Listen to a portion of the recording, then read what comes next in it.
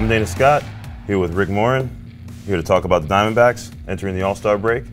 Yeah, they ended up with a game above 500 after this weekend sweep of the Rockies. What do you feel that they stand now at the All-Star break? Yeah, they're not dead yet, that's for sure. You know, that sweep of the Rockies was big for a couple of reasons. This is a team that has struggled at home this season. They've struggled against the NL West this season. They've, struggled in a lot of ways in general this season, but they end the first half with a big sweep over a division rival at home. That's big momentum for them going forward. That also leapfrogs them over the Rockies in the NL West standings as well as the wild card standings. So Diamondbacks are still very much alive in this race. I think there's a couple things they got to get sorted out. They're still looking for a little bit of help in the starting pitching department.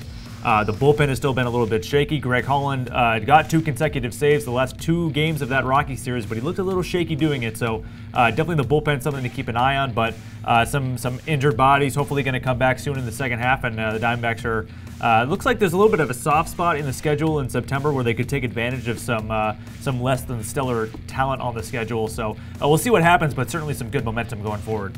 How would you evaluate Torey Lovullo's management style?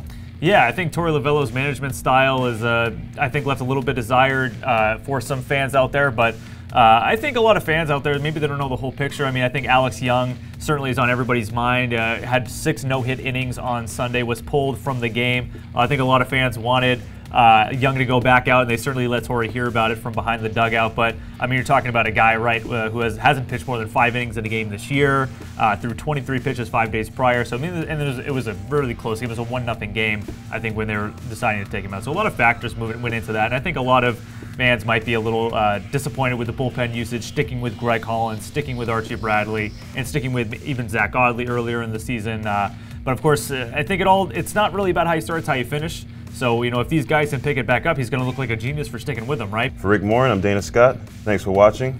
Make sure you subscribe to AZC Sports on YouTube.